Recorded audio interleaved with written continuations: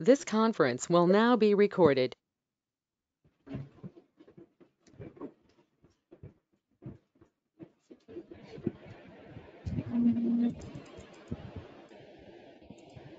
So in the previous class, we discussed the difference between an arterial ulcer and a venous ulcer, and the concerning difference between arterial disease and the venous disorder.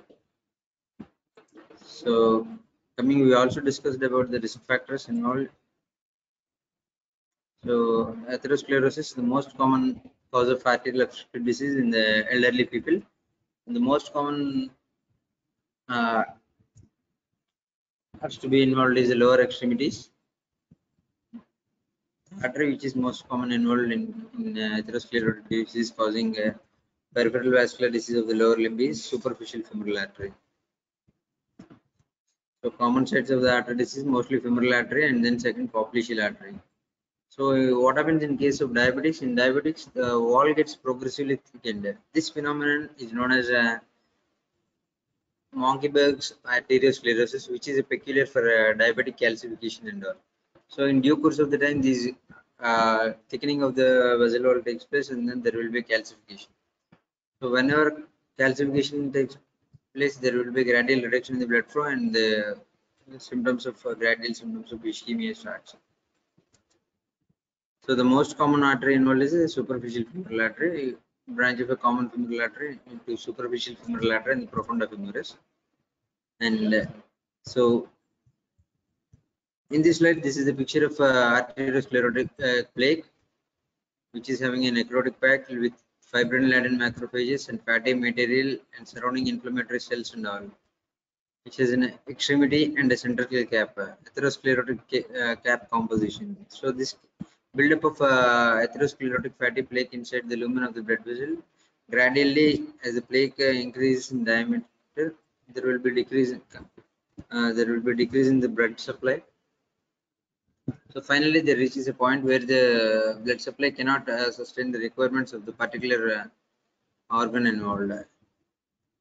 So this is the plaque formation and the calcification. So gradually these, in case of secondary changes, this plaque formation could reach to secondary pseudoaneurysm. The thickness of the wall gets destroyed, and gradually there will be decreased flow to the blood vessels, to the limbs, so resulting in claudication type of pain. So clinical manifestations, as we already discussed, it is intermittent claudication. Claudication means after walking for a certain period of certain time and certain distance, the patient develops pain, particularly in the calf region, because the muscle supply, as the most common artery involved is the superficial femoral artery. The distal to the superficial artery is most commonly involved. So there will be cramping pain after walking a particular amount of distance, which is known as claudication distance. After this, patient suddenly feels pain in the calf region, and then he takes rest for a period of 2 to 3 minutes, or some 5 to 10 minutes or so. In due course, because of less requirement of the working muscles, there will be decreased requirement of the blood from the current concerned muscles. So the supply and demand almost matches, and then the pain of the patient decreases. So it is also described as the cry of the dying nerves. So gradually claudication pain, the distance decreases, and finally there will be rest pain. Rest pain is indication of a critical limb ischemia. Critical limb ischemia is a point which signifies that critical limb ischemia means beyond this point the limb is not salvageable. This is critical to this saving of the limb, and beyond this point you cannot save the limb from the gangrenous changes. And there will be cold, numbness, and secondary changes of diabetic neuropathy. So there are two classifications regarding the manifestations of the peripheral vascular disease. One is the Rennie-Fontaine classification, and the other is the Rutherford classification. Rutherford classification is relatively new, which is most commonly used in nowadays. Grade 0, it's asymptomatic. 1, 2, 3 corresponds to mild, moderate, and severe claudication pain. Grade 4, it is ischemic rest pain. As we already discussed, rest pain signifies critical limb ischemia because beyond this point there is no, the limb cannot be salvaged, and then minor tissue loss, and then major tissue loss. These are the classification of the Rutherford classification system. Minor tissue loss means small ulcer and focal gangrene and all. Major tissue means the one which requiring amputation. So if we take a comparison between Fontaine's classification and the Rutherford's classification, both here it starts from 1 and here it starts from 0.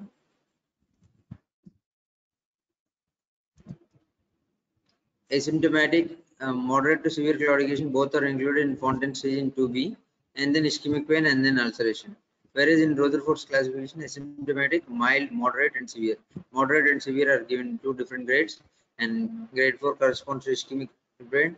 And then here, ulceration and gangrene both come under a single stage in case of Fontaine classification. Whereas in case of Rutherford's classification, minor tissue loss comes under grade category 5 and major tissue loss comes under category 6. So this is the corresponding table between both these classifications involved in the peripheral vascular disease. So the most useful test in case of peripheral vascular disease, in any case, in any patient experiencing symptoms of peripheral vascular disease, is Doppler ultrasonography or the duplex sonography. Duplex sonography means duplex ultrasound plus beam Doppler test plus B mode ultrasonography. Doppler sonography. It is there will be a transducer pressure. You will apply gel over the part which need to be examined. Then the high frequency sound waves. If there is any occlusion or calcification, there will be, depending upon the frequency change, you will establish whether the artery is having a monophasic flow or a biphasic flow or a triphasic flow. And coming to this, the other thing is you need to compare blood pressure in both the arms and both the legs in case of any peripheral vascular disease case. So one more important diagnostic test is the ankle brachial pressure index. This image signifies ankle brachial pressure index. Here just like your regular BP cuff, you will tie a cuff and you will inflate the blood pressure beyond a certain point, and then you will place a transducer probe, handheld Doppler probe over the artery which you need to examine. Generally, it's brachial artery in case of upper limb and tibial artery in case of lower limb. So the test is ankle brachial pressure index, because, and then you will compare, you will draw a ratio between these two. Normally, it's 1.9 or less. It's 0.9 or less. If it is more, it is significant. The artery is severely calcified, and if it is less than 0.3 to 0.5, then the limb becomes ischemic and there is reduced blood supply to the limb.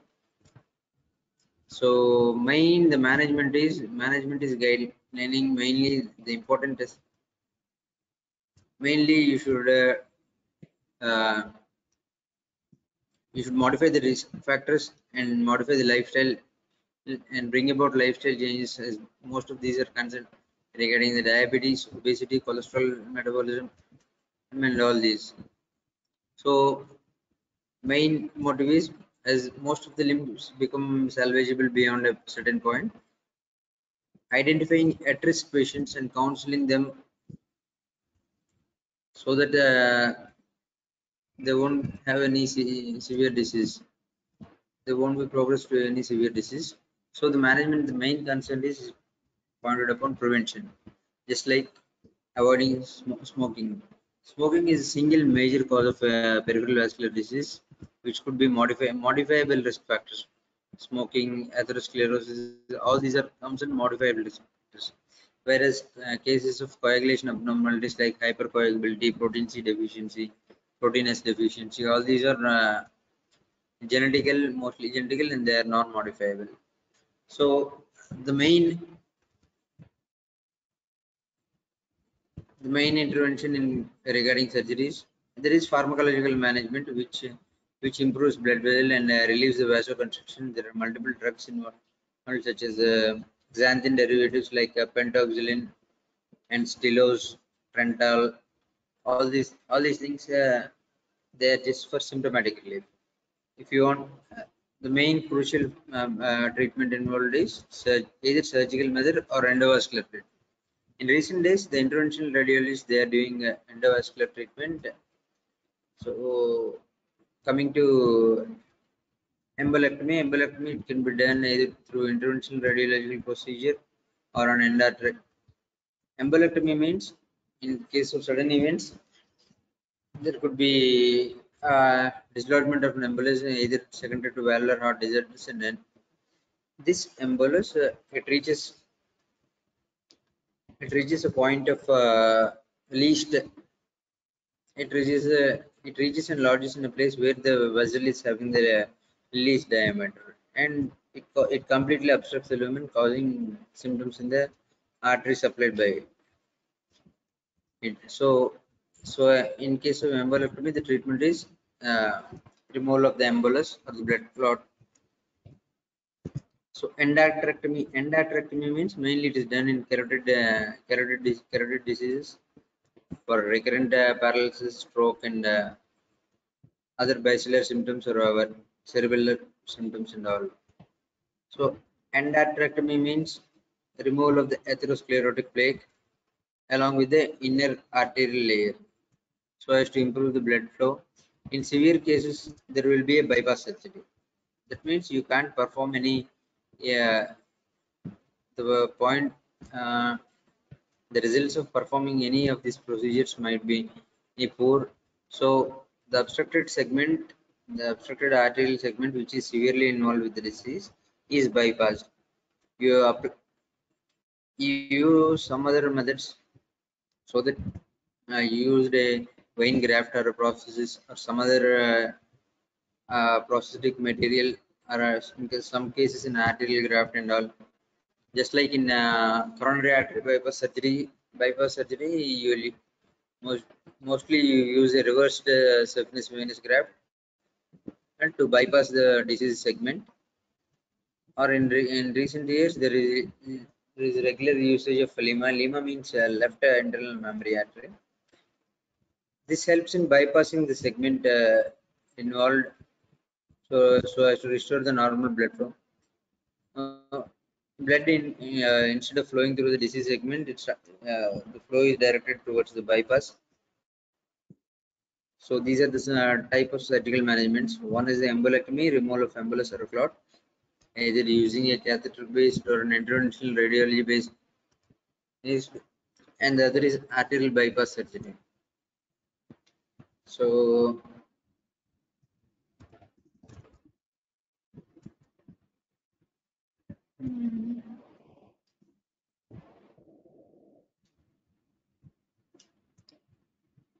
video.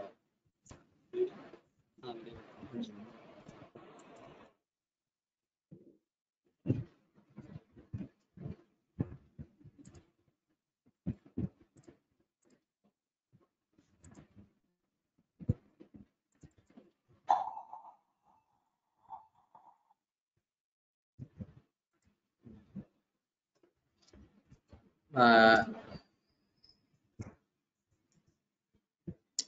in this segment, this procedure is known as embolectomy. There is gradual exposure of the vessel involved.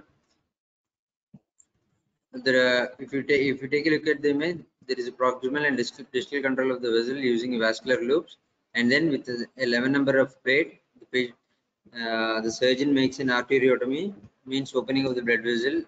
Then there will be passing of the Fogarty's catheter, and then there will be removal of the embolus, the clot which is obstructing the blood vessel. Just take a look at the procedure. So he is using a 11 blade to make an arteriotomy. The catheter which is most commonly used is Fogarty's catheter, named after Michael Fogarty.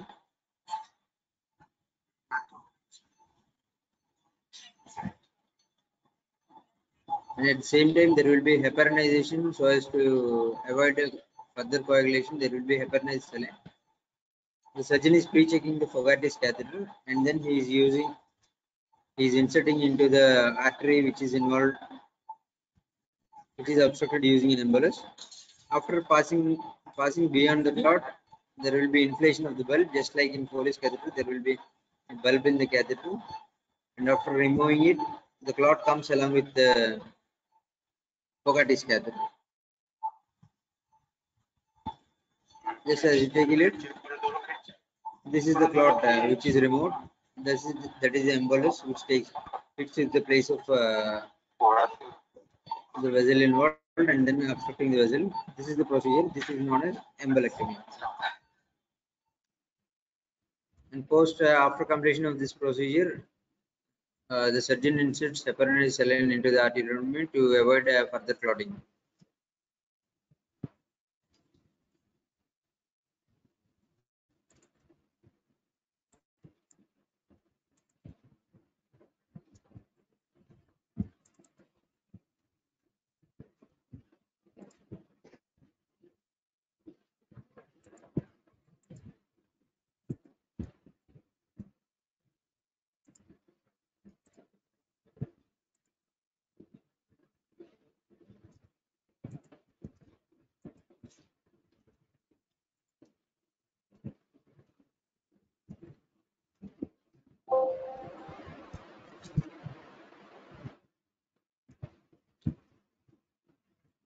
As we already discussed, the three procedures involved is one is embolectomy, which is the most common procedure performed, which I already shown you in the video, and the second is endarterectomy. Endarterectomy means removal of the atherosclerotic plaque involved, and the third one is bypass surgery. So this test is the ankle brachial pressure index. You are using brachial artery and then the tibial artery. You measure the pressures in both and compare them. It is ankle brachial pressure index.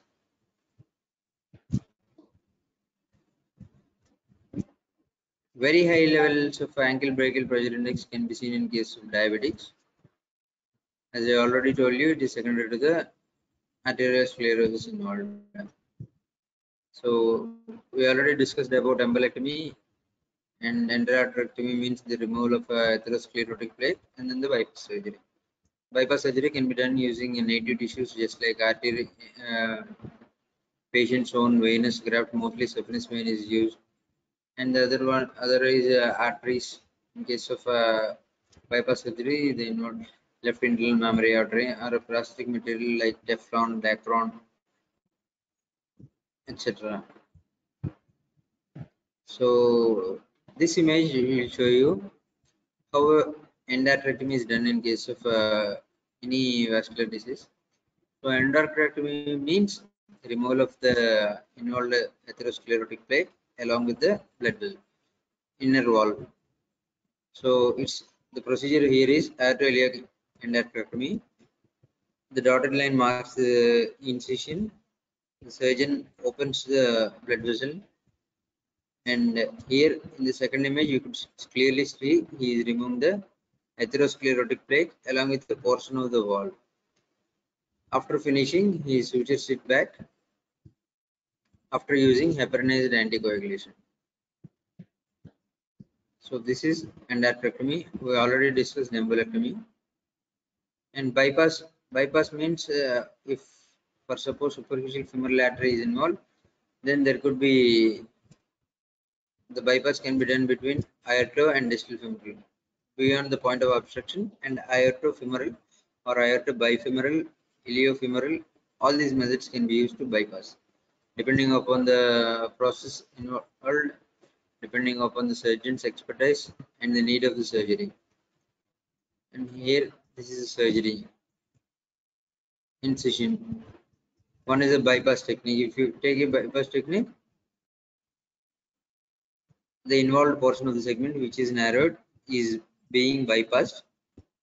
Here the segment is narrowed. It is being bypassed using a saphenous vein. As you know already, blue is for vein and red is for arteries. The involved and the constricted segment is bypassed using a stiffness movement and its proximal part and its distal part. So these are the three types of surgeries. One is embolectomy, and the other is endarterectomy, and the third one is arterial bypass. So the management is percutaneous transluminal angioplasty. Percutaneous methods means instead of using open methods like open surgery, eh, there will be interventional radiology procedure which under the guidance of fluoroscopic guidance, surgeon passes a balloon catheter into the vessel involved, and finally the management, if there is excessive tissue loss or advanced gangrenous changes of the lower limb, then the limb cannot be saved at all. And the septic focus gradually ascends, means first the toes and the distal ankle region might be involved, distal foot might be involved. Gradually, it progresses to involve the proximal foot, ankle, and above ankle and all. So, the only thing which we can do at that point of time is to get rid of that septic focus by performing an amputation. Amputations can be of various types depending upon the location of the amputation. One is you need to understand the difference between an amputation and a disarticulation. Disarticulation means the one which proceeds through a joint, be it any joint. Amputation means it proceeds through the bone, but not necessarily through a joint. So depending upon the level at which the gangrenous changes take place, it could be either a toe disarticulation or a transmetatarsal amputation means forefoot amputation, which takes place at the level of forefoot, underlying metatarsal bones. And then coming proximally, there will be above the ankle region, there will be Symes amputation, which means the distal tibia, the amputation will occur, will amputate up to the level of distal tibia and fibula. This is not being done nowadays because the process fitting and the quality of life post surgery is relatively difficult. So the most common method used in case of distal arterial disease is below-knee amputation. Below-knee amputation means amputation roughly 12 to 14 centimeters below the tibial tuberosity, so that the patient can have a process and could lead a normal quality of life. And then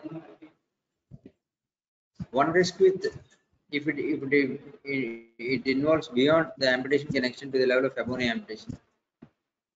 Which one is better compared between both of these, whether below-knee amputation or an above-knee amputation? The answer is a below-knee amputation. Why? Why? Because the knee joint is being preserved. The patient can have a normal quality of life by fitting a process.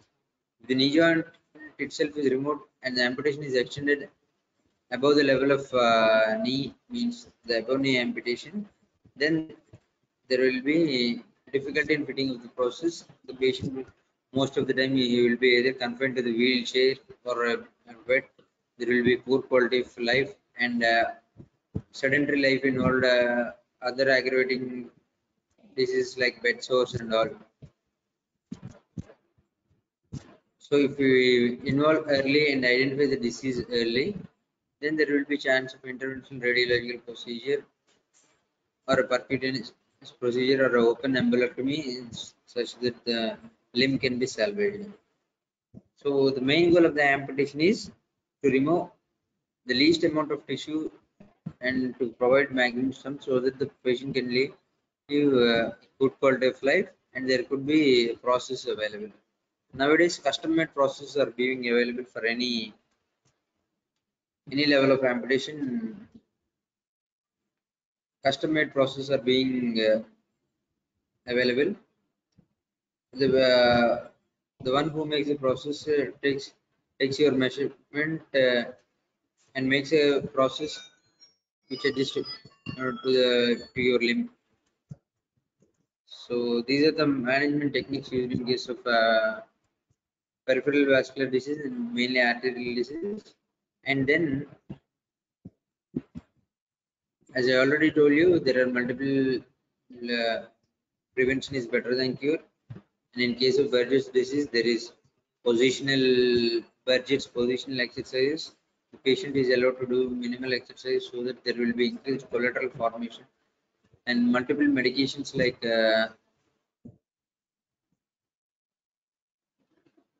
pentoxifylline, Trentol, cyclanylate derivatives, all these derivatives along with anticoagulant measurements.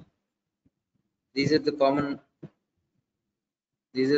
methods used.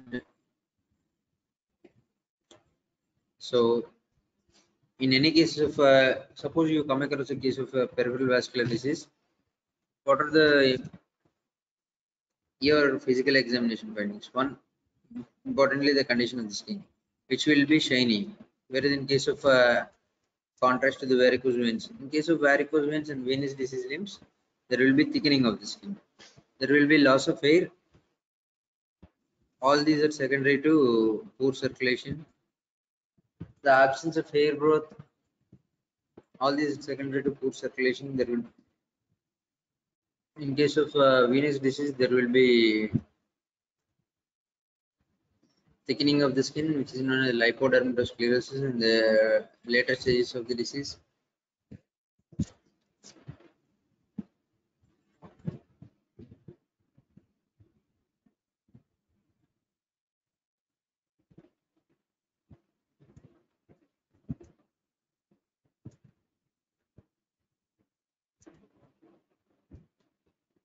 So there are five to six five pieces of peripheral vascular disease, and in later stages of the disease, there will be ulcerations. It will be perishingly cold to touch with the symptoms of five pieces of peripheral vascular disease in coagulothermia.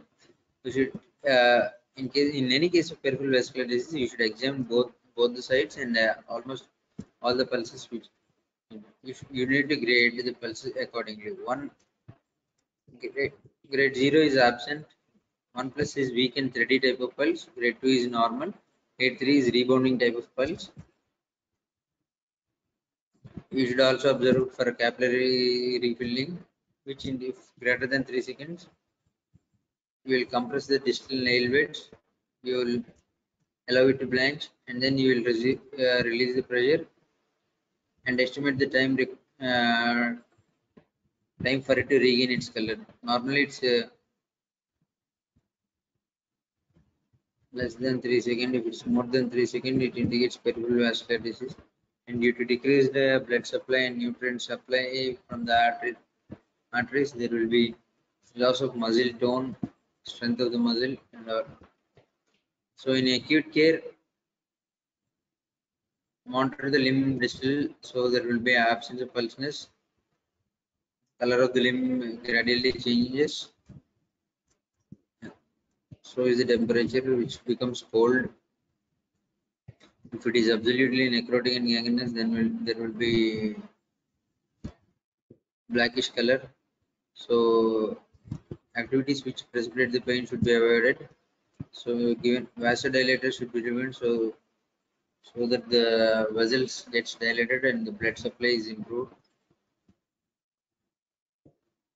So in case of post-operative care for the arterial diseases, suppose you have performed any procedure such as embolectomy, uh, either an embolectomy or endarterectomy or an arterial bypass, what are the significant features you should look for in case of, as there is revascularization, there should be return of normal color. So you should examine for any signs of vascular insufficiency in the operated limb. First, you should report any color changes and temperature changes. Supposedly, if the skin color is becoming pale and the temperature is becoming colder, that means the anastomosis which you have performed at the embolectomy might not be sufficient, or the anastomosis is poor regarding, and the blood supply to the involved limb is poor. So peripheral pulses should be examined previously. So if it is suddenly completely there is no pulse, means it indicates thrombosis. So you need to mark the location at which you are unable to use the pulse with a pen so that you can correspond. So for other color changes and all, To promote circulation, you need to reposition the patient every 2 hours. The patient should not cross his legs, and after some period, you should encourage progressive minimal activity. So, arterial bypass surgery, the post-operative care is you should extremely assess for color, temperature, and you should look for edema. So one of the most common questions which you could come across in your final exam question paper is the thromboangiitis Verges obliterans, Verges disease. So it is mostly seen in smokers, young smoker, so roughly less than 40 age group.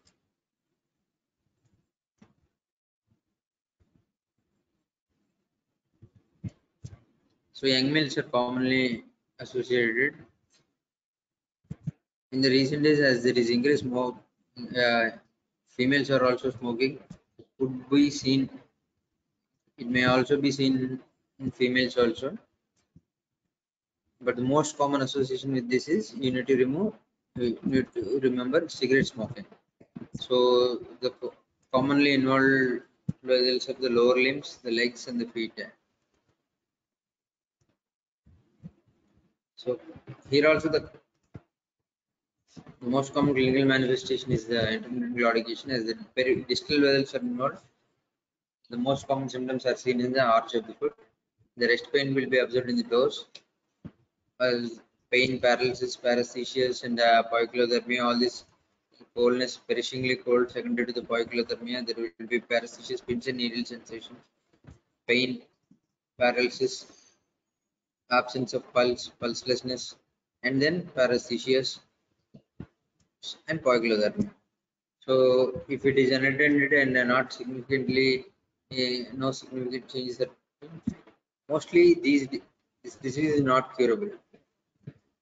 The only method which you can suggest to the patient is prevention of smoking. You should advise the patient either you stop smoking or you will lose a leg. So this diminished blood supply, which causes as the end arteries in the upper and lower limbs are the peripheral arteries are end arteries, and there is no collateral circulation. So symptoms are most commonly observed in the distal areas. So in this image also you could see that the distal beyond the distal finger crease there is gangrenous tissue. So there are two specific criteria.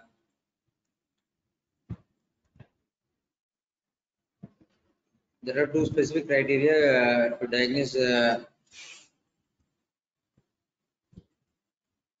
Verges disease. One is the Shinoya criteria and the other is Valence criteria. Valence criteria is relatively new. Previously in Shinoya's criteria, the answer should be before age 40. Now it's answered before age 50. Most common association with Burgess disease is smoking history. So history of smoking and as the distal segments are more commonly involved, there will be infrapopliteal sclerosis. So distal extremity ischemia. So the one criteria you added in Nolan's criteria is you should do laboratory tests so that you could actually exclude any autoimmune diseases or another connective tissue diseases and diabetes, so that you are ruling out the other causes, which other diseases which can cause vascular symptoms. So after you ruling out all these things, you could label it as Burgess disease. So there should be absence of other risk factors other than smoking. You will exclude proximal source with echocardiography and arteriography. So consistent arteriographic findings are observed in all the four limbs. All these are known as the specific angiographic criteria known as Papa's criteria. The main intervention which you need to follow is you should advise the patient to stop smoking. Vascudilators to prevent the progression of the disease, you should with some minimal activity. And as these ischemic tissues are easily vulnerable to trauma, you should patient relieve the pain of the patient, and you should advise the patient to avoid trauma, emotional support, and if the gangrene extends well and it is well formatted, there is no other options other than amputation. So with this, today we conclude our class, and here you collect the attendance and transfer it to these people.